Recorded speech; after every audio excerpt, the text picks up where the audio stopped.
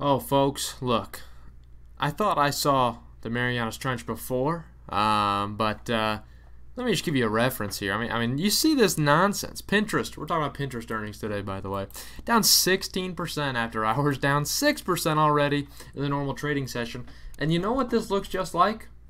Does this look like anything to anyone? I mean, look at your right. I mean, look at the right of the screen here. I mean, look at this. Down and then even further down.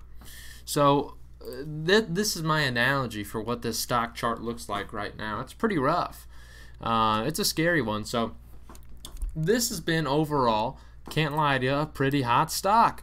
If you look over the last year, 185% up. Really 186. So we round up to 0.01% in this house.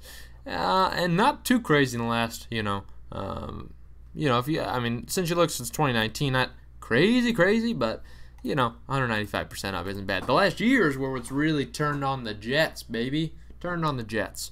And that, I think, goes into effect when you consider harsh reactions to stock prices. And it's kind of falling in with similar things as well. When you look at a lot of these social media stocks right now, they've been hit very hard by fear of user growth. My assumption is that's going to be the issue here. That's all people are tracking anymore. There's a few things. I mean, you think about it.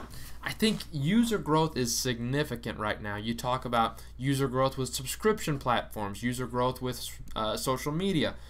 People focus on one specific set of numbers for an entire industry rather than looking at the whole business. It concerns me quite a bit. But that's just called, they're stupid. What can I say? How many times do I got to call them stupid?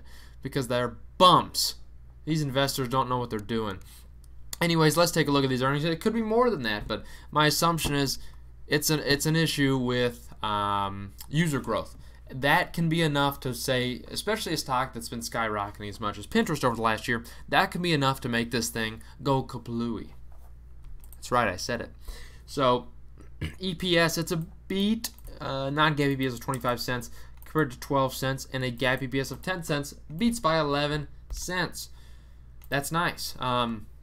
It's a nice beat because this is a company that wasn't at all profitable last year and wasn't expected profitability this quarter at least, and they posted a profit line. I like to see that. I do. This is such a really good business model for profit, which is why I don't know how Snapchat's not on the program yet, but big model here. I mean, we're talking about margin. It's incredible on these companies, which is nice. And a revenue line looks fantastic. $613 million, up 125% year over year. It's a beat by $51 million. Again, that huge comp beat is because of ad revenue. So that's where you see that huge comp beat. This quarter last year was the absolute trench, the Mariana Trench of ad rates. So and now we've recovered. Adjusted EBITDA $178 million compared to a consensus of 89, so doubled that estimate really. That's nice. I mean, I like that. I like that in a profitability standpoint. Again, it's adjusted, but I like it. Here is where we have an issue. I can already see it. Global monthly active users rose 9% to 454 million customers. You see a rise. That's not too bad. The consensus was 484 million on this one. 484 million people expected on a global monthly active. In the U.S., they fell. Monthly active users fell in the U.S. That is where the concern lies. Now, unless you're Netflix stock, which somehow, didn't dip 10% when it was, losing U.S. subscribers, but let's forget about that. They trade on their own entire index, really. They just forget about it. They're their own market. But a consensus was 96.1 million, and they declined monthly active users. And they even missed on international monthly active users. Expected at 388, they put up 363. That's a massive miss in that perspective.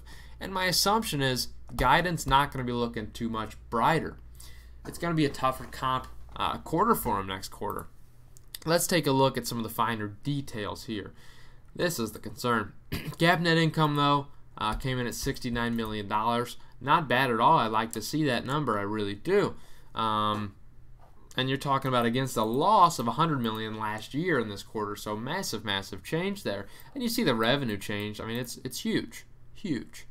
Really, some might say huge, but I like it a lot. Definitely something we like to look at. Got to look at monthly active and average revenue per user.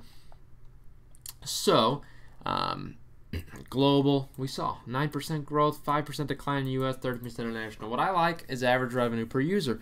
Now, that's where you saw a great revenue beat as well as more profitability. Look at the growth in average revenue per user, and that's where I think this company can really grow into where it needs to go.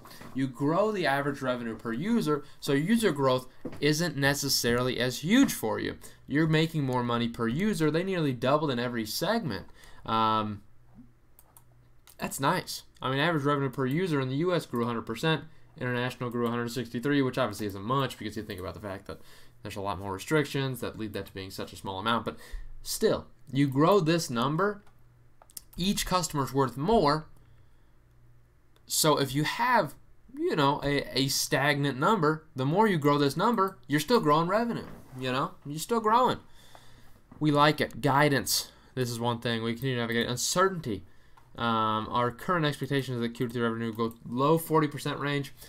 I'd like it to be higher than that, frankly. Again, ad rates saw recovery, but I don't think enough to see that you'd only grow by that percentage. Operating expenses will grow modestly quarter over quarter as they ramp investments into long-term strategic priorities. What matters here is going to be users, numbers. Obviously, that's what people are buying in for. Engagement headwinds continue in July. Monthly active users declined approximately 7% as of July 27th. Monthly active have grown approximately 5% globally, though. But still, don't like it.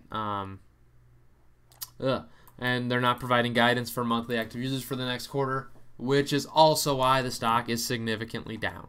So there's everything pretty well going against the stock in terms of this earnings report. So that's why you see a significant downward movement. Let's look at the balance sheet on this company. One that I think, has it's not bad at all. But total current assets here, $2.6 billion compared to $2.3 billion of 6 months ago. Growth in the cash position mostly.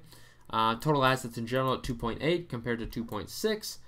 Growth around $300 million there. Mostly just due to the current assets. Not bad. Liabilities, I'm not scared about this number. Total liabilities here sitting at 381 compared to 367. So stockholder equity is in a fantastic place. This is actually one of the premier balance sheets you see, and that's what I'm talking about with this fantastic business model where profit is huge. The profit potential is massive for these type of companies. $2.5 billion in equity compared to 2.2. Nice growth there. The balance sheet, the only thing I would improve on is likely bumping up the total assets as a whole. I'd like to see it closer to a $4 to $5 billion number. I just want more. I like a big balance sheet. I do. But this business model is fantastic for profit. I like it a lot. Now, let's look at the stock itself.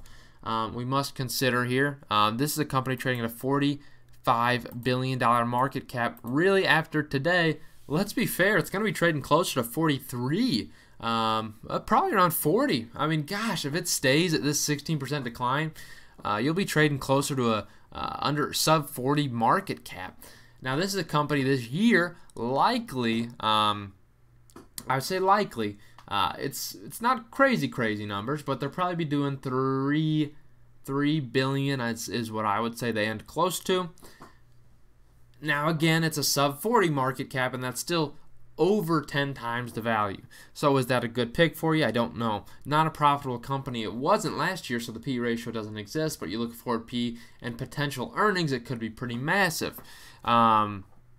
So just think about the potential there. It's not a company I necessarily like for the buy right now, and my concern there would be that user growth number, frankly. And, as much as I call Wall Street a bunch of idiots, and they are, it's the same reason why I would never buy Netflix right now.